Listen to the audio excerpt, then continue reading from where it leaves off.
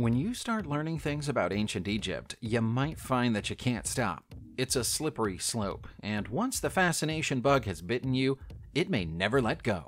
The ancient Egyptians were one of the most fascinating civilizations ever to walk the face of the earth, but there's still so much that we either don't know or don't understand about them. And we'll share some of those great unknowns in this video. The Egyptians had an astonishingly good grasp of mathematics. You can see that in the Akhmim wooden tablets, which are also known as the Cairo wooden tablets. This pair of wooden writing tablets are both covered in arithmetical problems and have survived the passing of the years because they've been coated in plaster to preserve their contents. Helpfully, a date is included on one of the tablets, so we know the inscriptions were made in the year 38. Both tablets feature a list of the names of servants, followed by a series of mathematical puzzles, so it's possible that the puzzles were set for the servants as a means of verifying that they were fit to serve. If so, it was a very high barrier to entry. One of the questions involving division is so complicated that the answer wasn't proven to be correct until 1906. More recent examinations have revealed minor computational mistakes in some of the equations, including two references to 2 multiplied by 7 equaling 13, but perhaps those errors were made by people who never got the honor of becoming servants. You might be aware that the ancient Egyptians believed in crystal healing of the kind practiced by holistic, New Age healers today. What you might not be aware of is that the Egyptians also practiced a method of healing involving sound. They called it toning, and it involved the manipulation of spoken vowel sounds and breathing to create so-called therapeutic sounds. They even built special resonating structures, within which these sounds could be amplified to enhance their supposed healing effects during religious ceremonies. John Stuart Reid, an acoustician and Egyptologist, believes the King's Chamber in the Great Pyramid of Giza was designed to be such a structure, but many more examples of acoustic healing venues can be found along Egypt's Band of Peace. Reid says his own lower back pain was temporarily alleviated while he conducted sound experiments within the pyramid. It's also been pointed out that the bent pyramid of Sneferu has 2 chambers that produce 2 different sound frequencies, and that this probably isn't a coincidence. Did the Egyptians master the art of sound engineering in a way that we can barely imagine to be possible? It's probably fair to say that people who lived 100 years ago didn't understand mental health conditions and the importance of looking after mental health as much as we do today.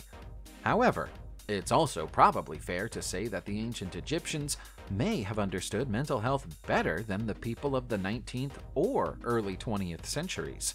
The Ebers Papyrus makes it clear that the Egyptians understood that mental functions depend on the health of the brain.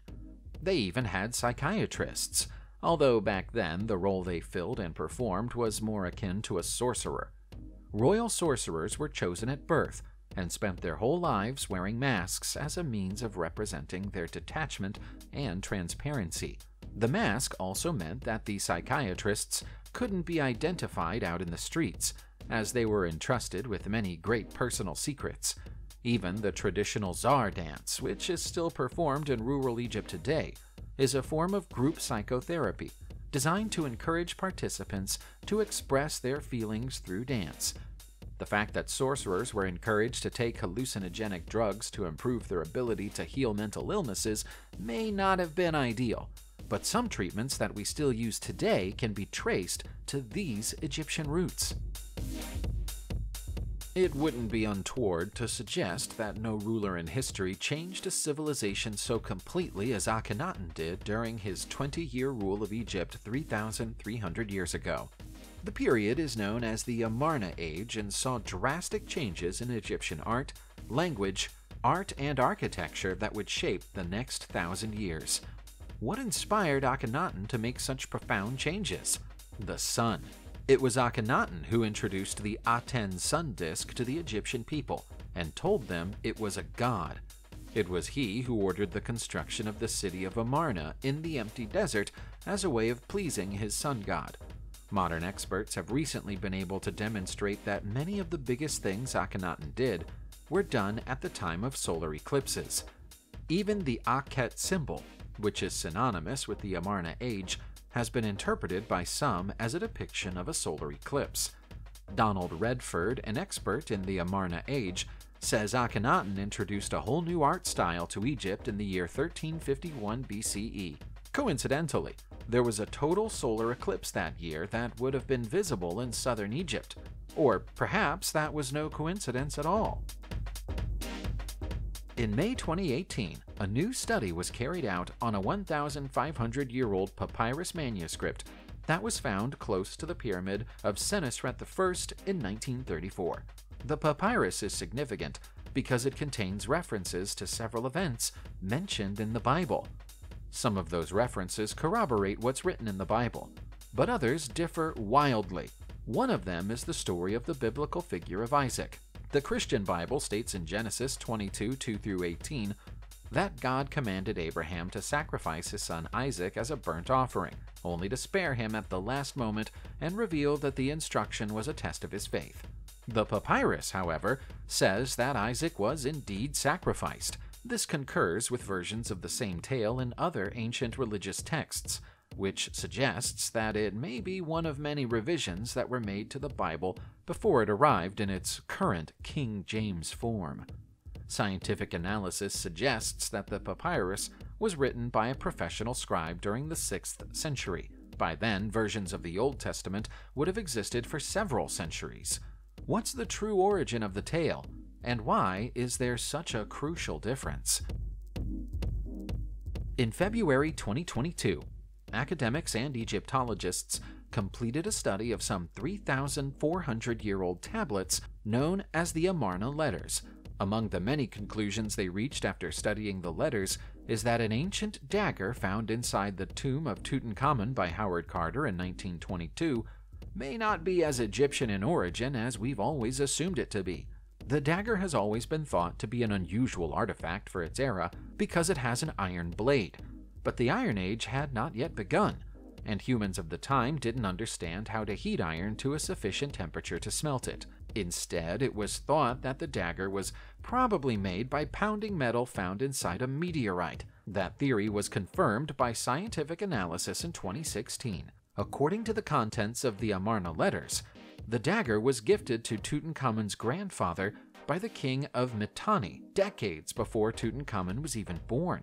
If it was the king of Mitanni's possession to give away, the dagger must be Syrian in origin rather than Egyptian.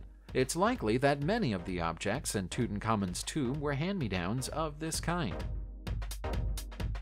The stele of Ankh-Fn-Khonsu is an artifact that's quite a mouthful, which might be why it's also known as the stele of revealing. Unusually for an ancient Egyptian stele, it's made of wood rather than stone. The artifact was discovered by François-Auguste Ferdinand Mariette within the mortuary temple of Hatshepsut in Deir al-Bahri in 1858. The archaeologist correctly identified it as an offering stele, originally created for a Montu priest by the name of Ankh-Fn-Khonsu. Historians agree that it was created somewhere between the years 680 and 670 BCE. The stele might not look like it's made from wood, but that's because it's been entirely covered with a plaster gesso and then painted. The priest Ankh-Fn-Khonsu himself appears on the front of the artifact, depicted presenting offerings to Re-Harakati, the falcon-headed god. A depiction of the sky goddess Nut can be seen directly above him. Excerpts from chapters 2, 30, and 91 of the Book of the Dead are inscribed across the stela for unknown reasons. Also unknown is the reason that the object ended up in the mortuary temple of Hatshepsut. The most famous pyramids in Egypt are the ones in Cairo, but they're far from the only pyramids in Egypt. It's just that they're larger and in better condition than almost all of the others. As an example, here's what's left of the Pyramid of Senusret II in Kahun. The pyramid was built 3,800 years ago, while Senusret was still alive, which meant he could give it a name. Somewhat immodestly, he called it Ka-Senusret, which means Senusret shines.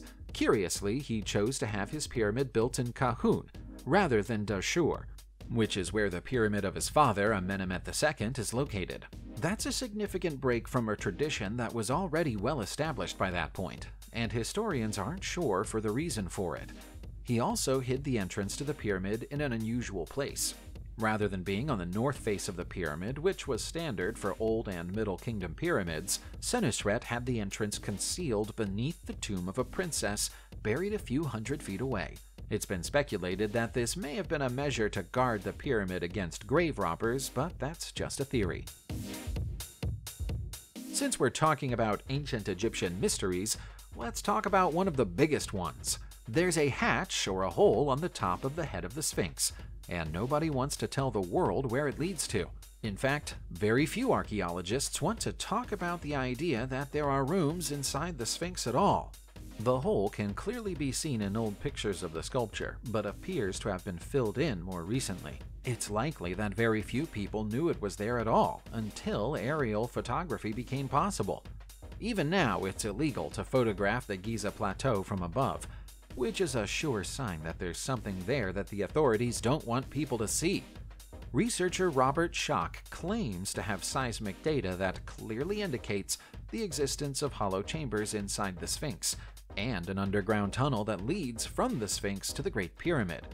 Zahi Hawass has even produced a video that appears to show him accessing the chambers through a hatch and discovering a sarcophagus, although his testimony is disputed and he now refuses to discuss his video. What's really inside the Sphinx, and why aren't we allowed to know? Almost every civilization in the world has legends about giants who once lived and walked among them. But might a giant once have been the king of Egypt? Perhaps we can find out by studying the remains of King Sennacht, a 3rd dynasty pharaoh who ruled Egypt around 4,700 years ago. His remains were found inside a tomb close to Beit Khalaf in 1901, and are remarkable because of their size. Based on his skeleton, the pharaoh was around 6 feet and 6 inches tall.